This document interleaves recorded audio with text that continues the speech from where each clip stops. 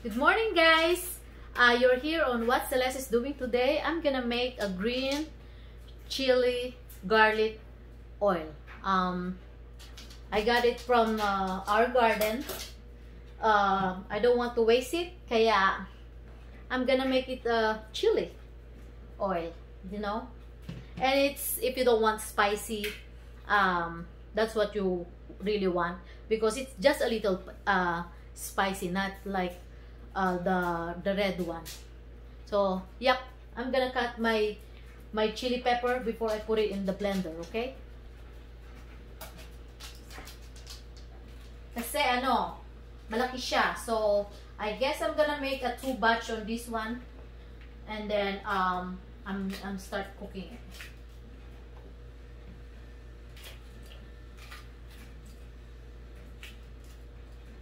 So I think I'm gonna cut this and then I'll show you how to do it, okay?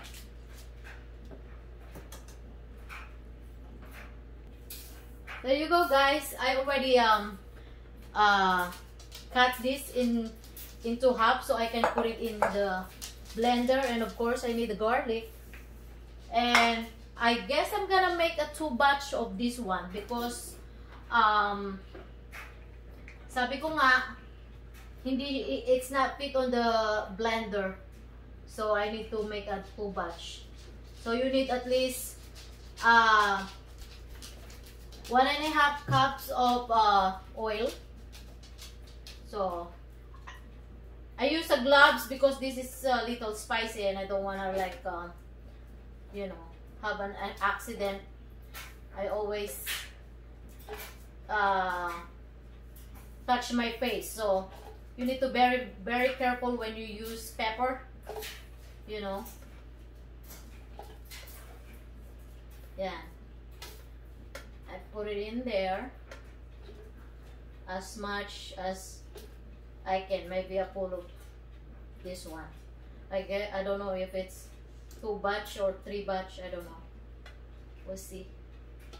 So put it in the blender and I add my garlic. It's about 3 cloves of garlic, and then your oil. That's 1 cup of oil, and then I need a half one.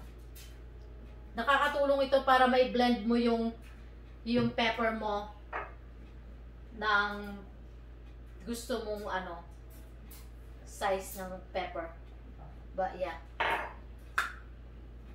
so I turn it on, I chop it.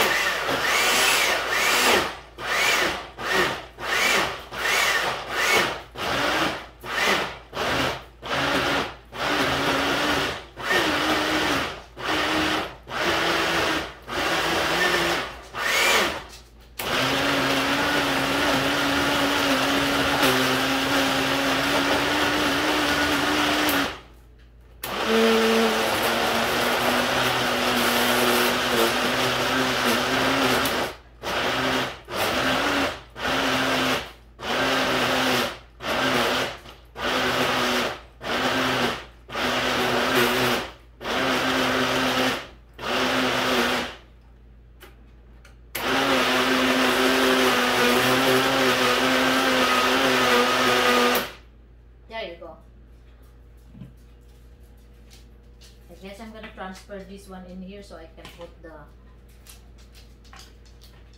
pepper blend. Yeah.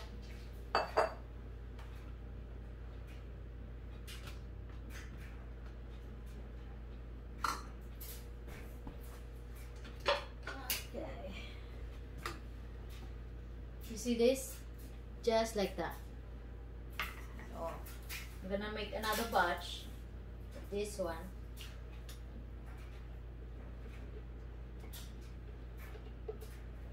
Smell good.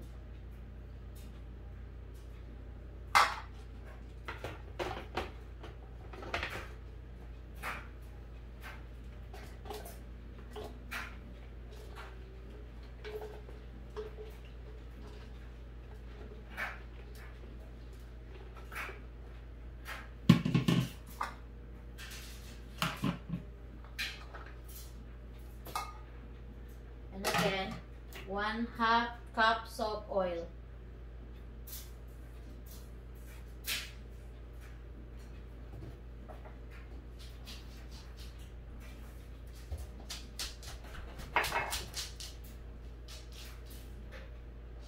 Oh, sorry. Nasobrahan, but it's okay, I guess. Just like that. Then we'll blend it.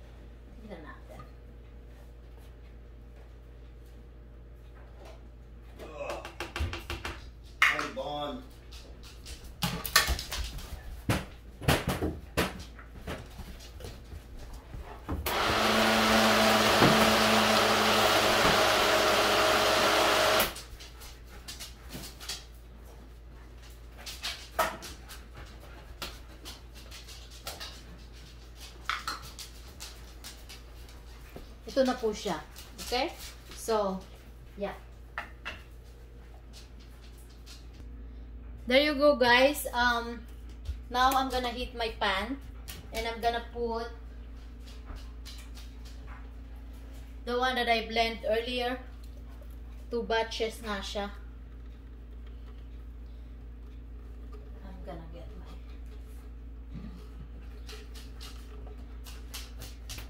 So, I put my stove heat on high. I'm gonna wait it until it boiled. And then, ihinaan ko siya sa apoy. Kasi, you don't want it like to burn quickly, you know. Lutuin natin siya ng dahan-dahan. Or, at least, it depends also kung nakita nyo na luto na yung ano, yung pepper. So, yeah. Just like that.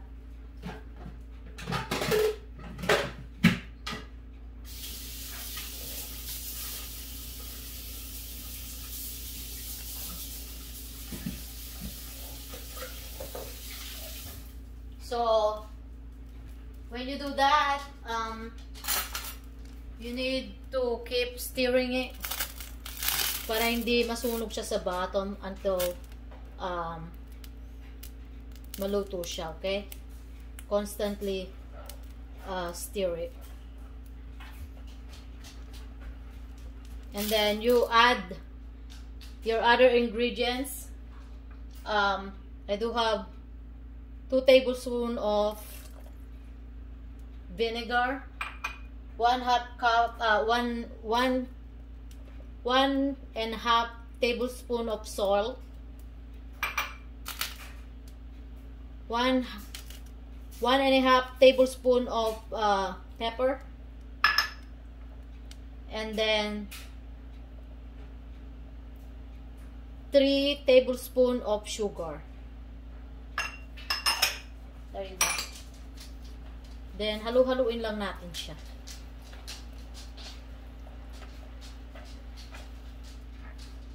And also, it's depend on the measurement.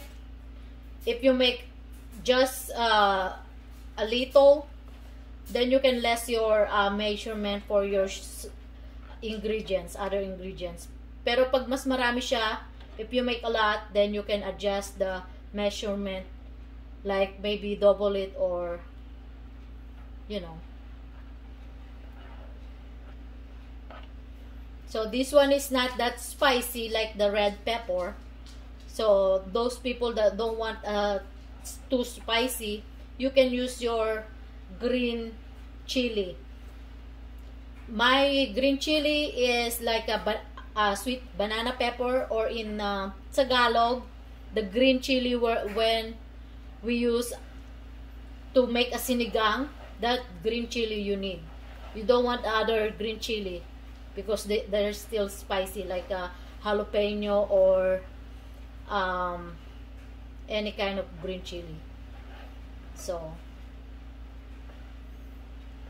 this one is for like green chili for sinigang. Very mild spiciness, not too spicy. So you keep stirring it until it starts bubbling, and then we will reduce our heat, because we just wanted it to cook tawag neto dahan-dahan, hindi masusunog yung ating pepper. We don't want to burn our pepper. That's why we reduce our heat temperature. Okay? It's really smell good right now.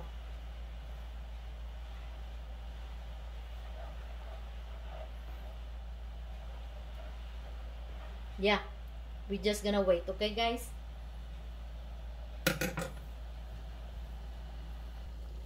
Ayan, if you can see, it's bubbling already, so I reduce my heat. And we're still gonna wait until it's space.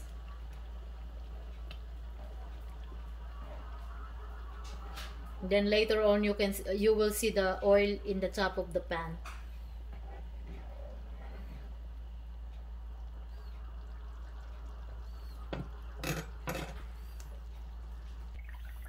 If you can see, the oil is already like in the top of the pepper.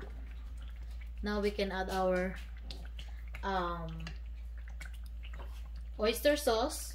If you don't have oyster sauce, it's okay, you know, 2 tablespoons of oyster sauce.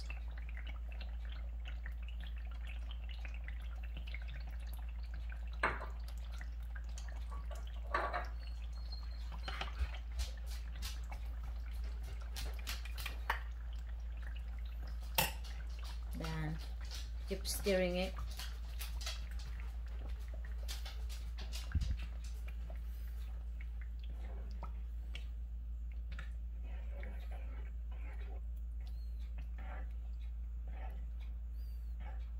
Or if you don't have oyster sauce, to those Filipino that want to try to do this, you can use patis, you know.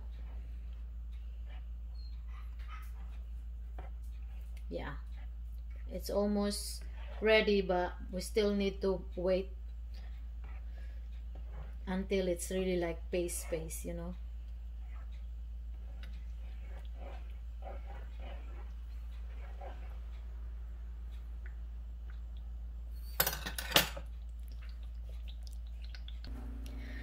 Yan na, guys. Luto na po siya. It's ready. So I'm gonna turn off the heat, and then I will let it cool before I put it in the container. Okay?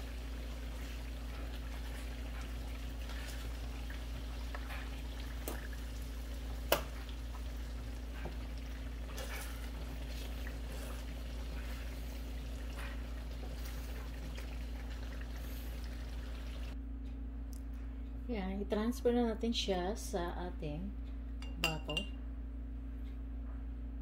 It's still a little warm, but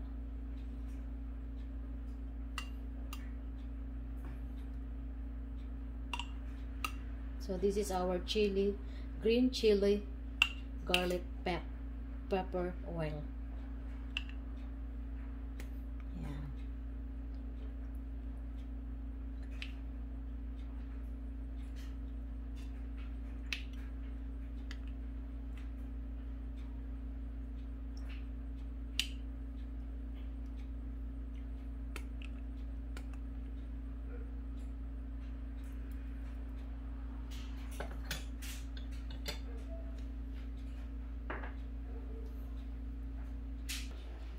Yan guys, ito na po yung aking nagawang green chili pepper oil.